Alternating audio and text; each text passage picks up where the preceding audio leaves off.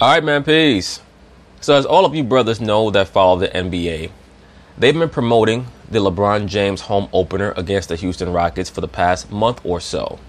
And lo and behold, LeBron James became an afterthought in that game because a 10-year-long beef between Rajon Rondo and Chris Paul bubbled to the surface, and it resulted in a relatively big brawl by NBA standards, or at least by modern NBA standards.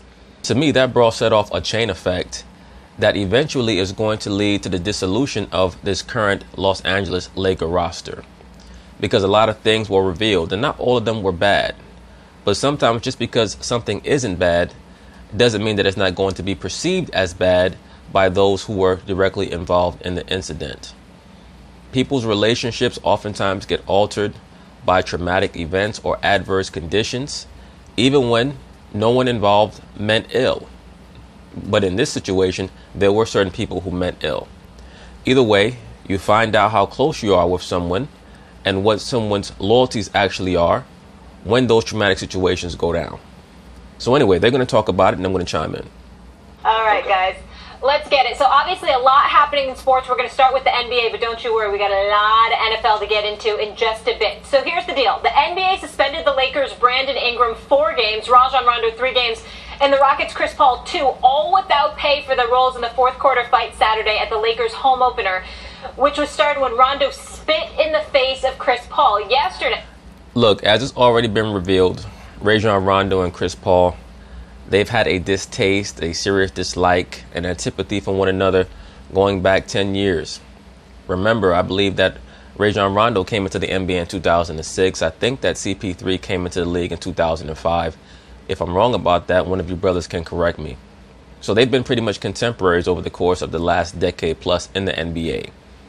And many people may forget this, especially with the prominence of Steph Curry and Russell Westbrook and Damian Lillard and Kyrie Irving, and also CP3 right alongside those other players.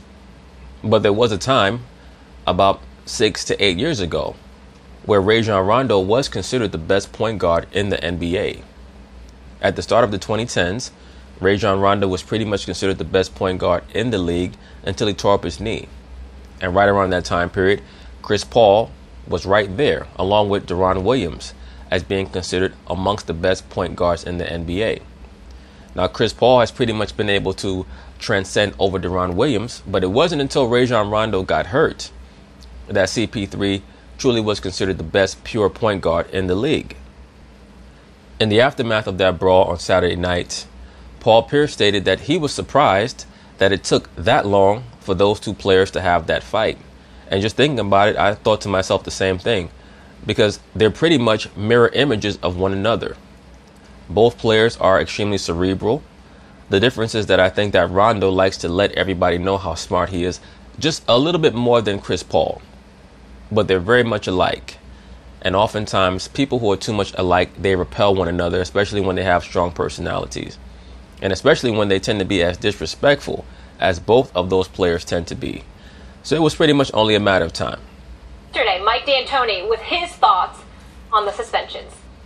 I don't agree anything close to it. It's just not equitable. I agree with you, Mike D'Antoni. I would have given Brandon Ingram anywhere from 8 to 10 games. I would have given Rajon Rondo anywhere from 6 to 8 games, maybe even 9 games. And I would have given Chris Paul probably 2 games. It's not equitable. And if you watch the film, you watch the spit, you watch this and that, it's just, I understand maybe he gets one, but, how does he not, what is he supposed to do? Just stand there and get spit on and then take a punch in the face and then say, well, that's okay. It doesn't make any sense to me. But anyway, they're doing the best they can do. It's a hard situation. I understand that. So we'll go on. It's a relatively hard situation, but that's what you pay them for. They're paid to make hard decisions. And I do agree with D'Antoni here. I think that the suspensions were not as equitable as they should have been. We'll be fine, but I just don't think it's equitable. Stephen A., you were there in the building. Max, you as well. Obviously, I flew back for fantasy. What was your reaction to the fight? Well, first of all, I thought that Brandon Ingram was the biggest instigator. That's number one. Not only was he the biggest instigator, but let me say this. Watch for there to be some situations with that team, because you have a bunch of young players who have not been subjected to this level of pressure ever at any point in their careers.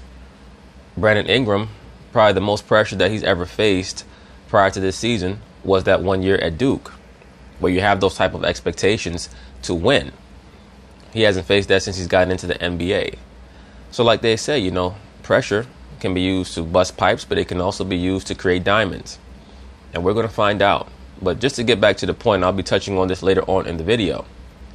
Whether or not you agree with the fact that LeBron James went to pull CP3 out of the fight as opposed to his own guy, I personally don't think that it's a big deal. I've seen many altercations where players who were friends on opposite teams, they went to one another to hold each other back. It's not a big deal. I remember back in 1995, the Bulls played the New York Knicks, and Ron Harper and Patrick Ewing, they got into a little altercation, and Michael Jordan ran over to Patrick Ewing and held him back because they were very close friends. So it is what it is. It happens all the time. It's nothing new. But it's not about how I perceive it. It's about how Rajon Rondo perceives it, because he is LeBron James' teammate, at least for now. And we all know that Rajon Rondo is hyper-perceptive. And he could have seen LeBron James running to Chris Paul as deciding that he was going to turn against his teammates. And as we all know, Rajon Rondo has a track record of being very confrontational with teammates in the locker room, not caring about what their status is as players in the NBA. He doesn't care. So it's something to watch for.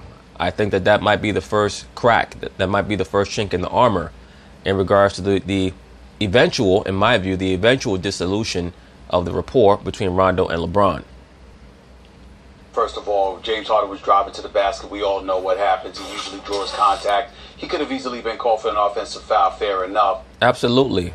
It's not that James Harden draws contact. See, what he does that frustrates players is that he plays like a running back. Other than LeBron James, James Harden is probably the best one-man fast break in the NBA right now, especially because he has wide shoulders and he's built like a football player or a rugby player. And what he does is he initiates contact and then he flails his arms and snaps his head back to make it look like he's the one who got hit. And that will frustrate defensive players who are not experienced. And then in this NBA, if you touch these offensive players, they're going to blow the whistle on the defense. But Brandon Ingram was frustrated by that, getting called for the foul while James Harden was looking at the referee. Brandon Ingram shoved him in the back. James Harden wanted to retaliate, but was smart enough not to. And then Brandon Ingram stupidly got in the face of official Jason Phillips. You know it's bad when Lance Stevenson runs over to you to calm you down and to get you out of the official's face. That's bad in and of itself. But then at that particular... Look at Bron. Bron grabbed Chris Paul like, hey, this my night. Don't fuck with my night. Particular moment, Rondo and Chris Paul, who have never liked each other, and it spans for as long as a decade, back to 2008 and beyond. They ultimately draw one another, and then you can see Chris Paul wiping something from his face. Look, it's very obvious that Rajon Rondo purposefully spit on Chris Paul. Like, that's not even, to me, up for dispute. And puts his finger and mushes Rondo in the face, basically intimating that Rondo spit on him.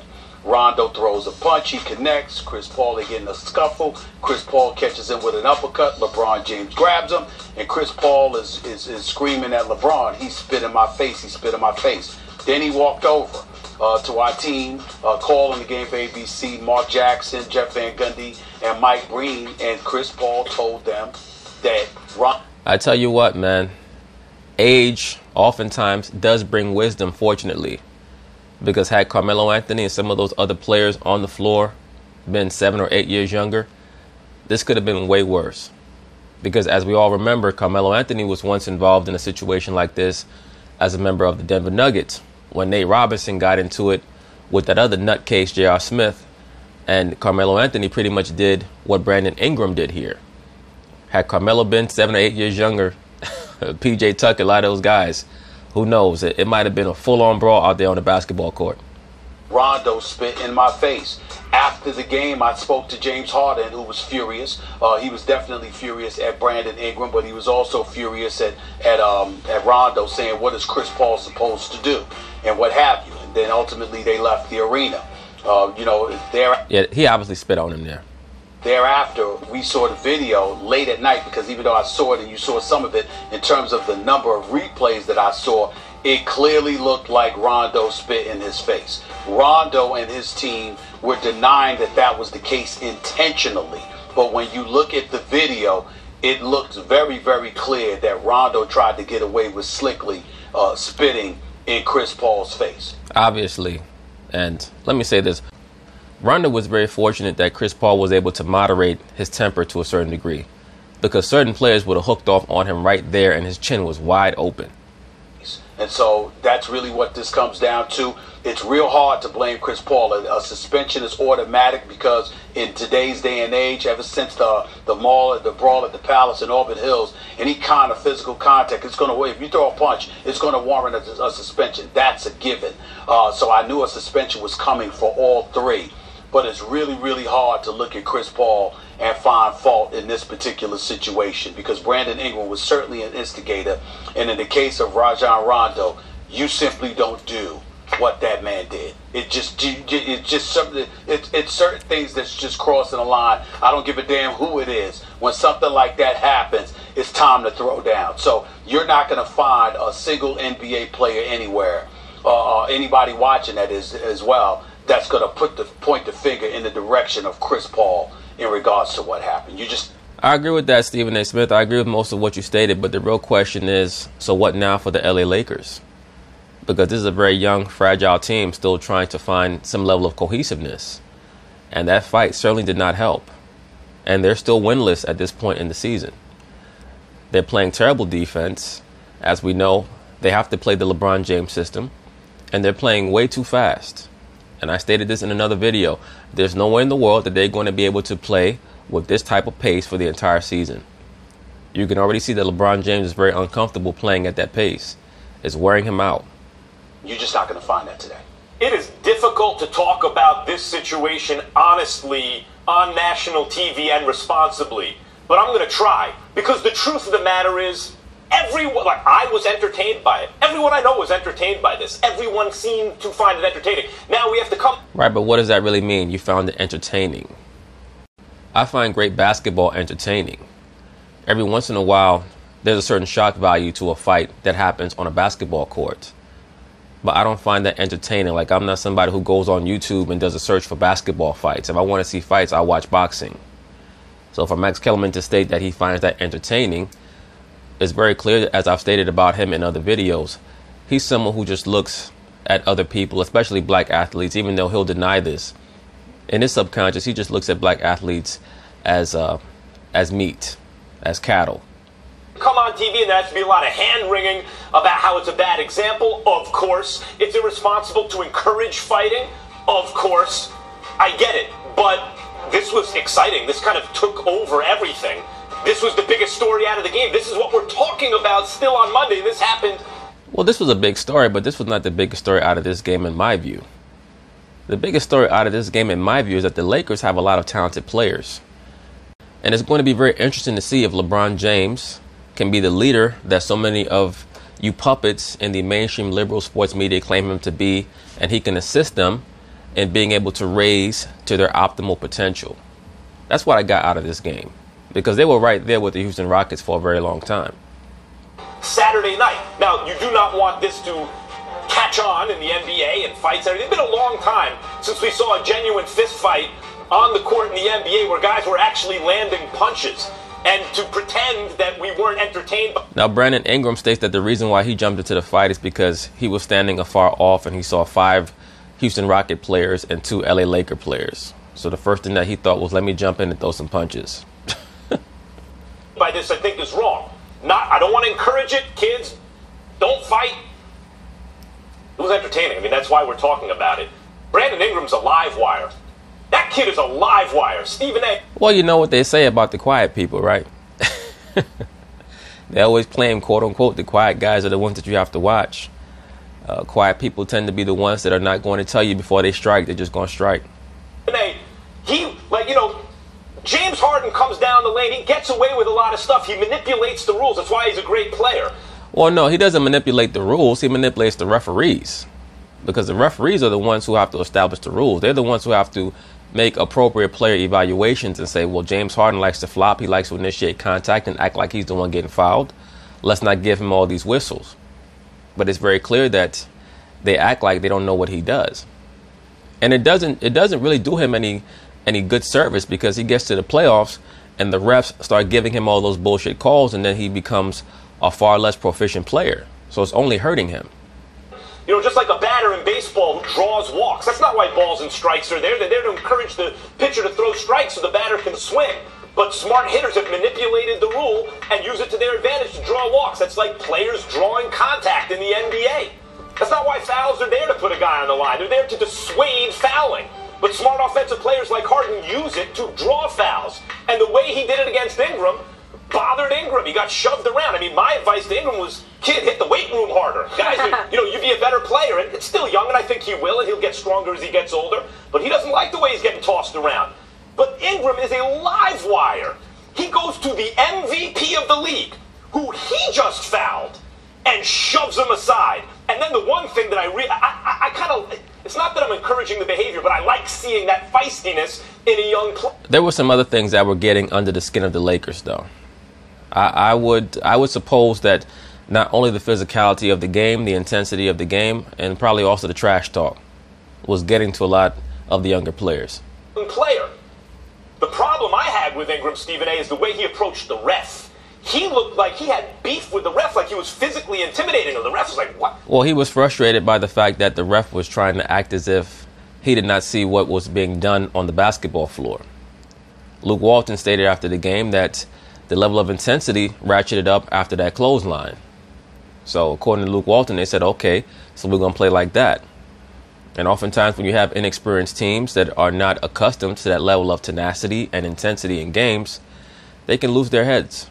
It happens. What? Are you kidding, kid? You just fouled the MVP, then you shove him, then I call a foul, which is the right thing, and you're in my face? I didn't like that from Ingram. But he really started the whole thing. And then when it was all over, he jumps in and punches Chris Paul in the face. Now let me say this. If I'm Chris Paul, I'm thinking, I agree with D'Antoni, you gotta be kidding. A dude spits in my face, I don't even really retaliate, I just put my hands in his face like, don't spit in my face. He punches me in the face twice. When it's all over, the kid who started the whole problem comes and punches me in my face again, and I'm suspended because I threw a punch. I agree, Stephen A., you're not allowed to throw a punch. You have to do something, so they suspended him. I think if I were the commissioner in this case, I would look at it and say, I'm not giving Chris Paul a suspension. Well, I would give Chris Paul a suspension. I would have gave him 2 games because we don't know what he was saying that may have, in Rajon Rondo's mind, crossed the line.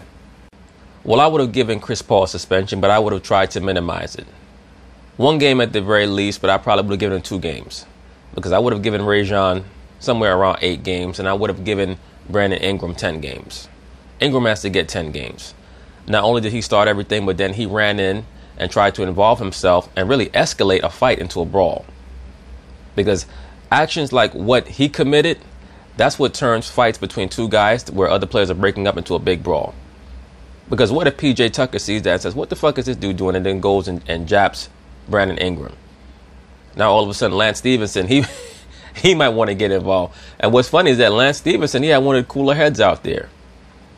So the guys who are supposed to be the leaders, Rajon Rondo, he's supposed to be the leader. He's supposed to have a cool head. For him to do that, that's not good.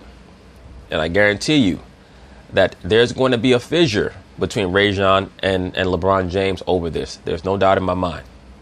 Well, let me say this to you. You're entitled to your emotions and your expressions, and I get that. But I can assure you, talking to players after the game, talking to a lot of people in the league, and my personal feelings covering the NBA and what have you, I can get your point about the entertainment aspect in terms of the vitriol that 2 combatants have for one another. But where it goes off the rails and where nobody's smiling and talking about the entertainment aspect is when it comes to Chris Paul having spit in his face. That's my point.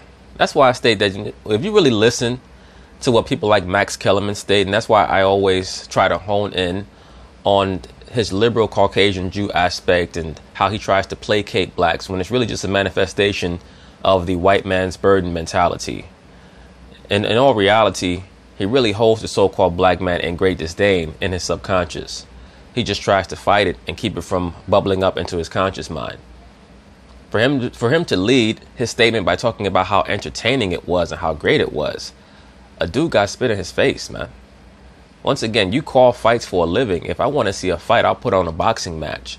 I don't need to see two guys fight on the basketball court. I've never seen a basketball fight that I felt compelled to go watch again. First off, the technique is not there. There's no art to it. And oftentimes it's haphazardly, it's chaotic, and people can get seriously hurt.